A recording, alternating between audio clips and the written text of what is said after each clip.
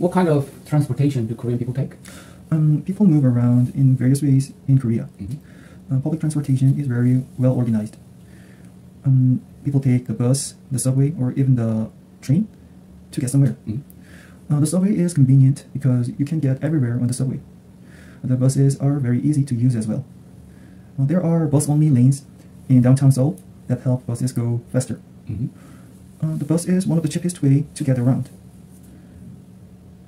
Of course, some people drive their own cars as well. However, the traffic gets very bad sometimes. Parking is another problem if you drive your car somewhere. I got my driver's license in 2013. Are you sure? Me? Yeah. No. 얼마이죠? 왜 이러세요? 너무 정직한 거 아니에요 지금? Okay. When did you get your driver's license? I got my driver's license in 2017. Okay, 5 years ago. Yes. Are you a safe driver? Oh, maybe. Okay, you try to be the safe driver. Anyway, so you drive. Yeah, I drive my own car from time to time.